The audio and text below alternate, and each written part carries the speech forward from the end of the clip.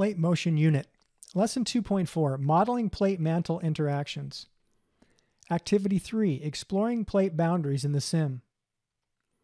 Here's what your student screen looks like for this part of the lesson. As student geologists, you use physical models to better understand what happens at plate boundaries. After carefully reading Listening to Earth, you created physical models to represent the natural world. You only had certain materials available, so the models were limited in accuracy. Now we use a digital model, the Plate Motion Sim. For part 1 of the sim activity, you'll create 2 different scenarios. One in which rock is being added to the edges of both plates, and one in which the plate sinks into the mantle. You'll start by making predictions about the plate boundaries, and then take turns setting up each of the scenarios. After you run the sim, you'll record your observations. Students, complete part 1 of the sim activity. What were your findings from part 1 of the sim activity? Notice the cross-section view for each plate boundary type. You should have found that rock is added to the edges of plate boundaries at divergent plate boundaries, and one plate sinks into the mantle and is destroyed at convergent plate boundaries.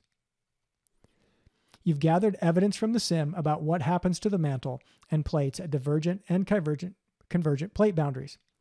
Is there anything else you can learn about the differences between convergent and divergent plate boundaries from the sim that you weren't able to learn from other resources?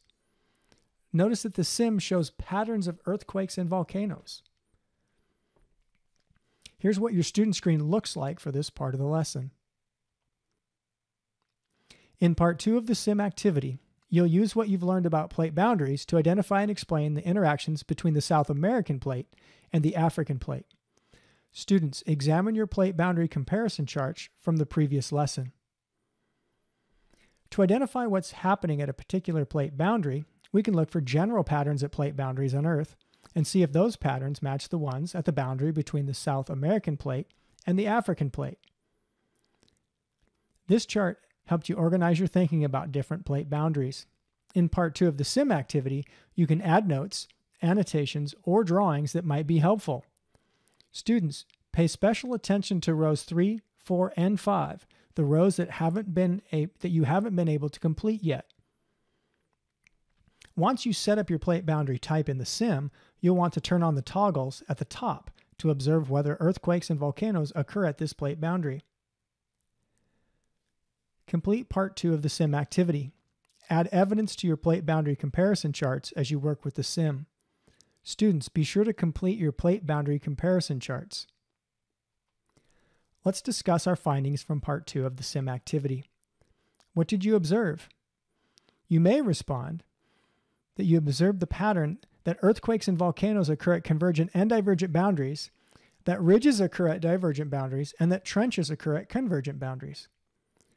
You may have seen different types of activity at plate boundaries.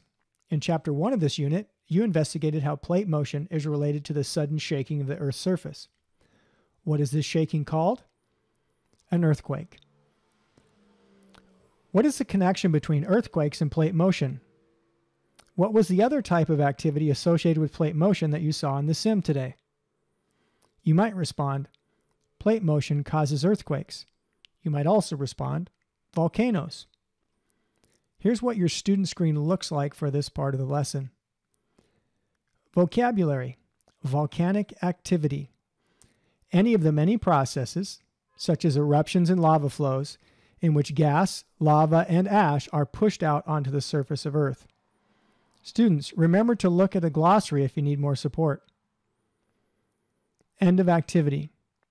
Be sure to complete all your student work in Amplify for this activity before moving on.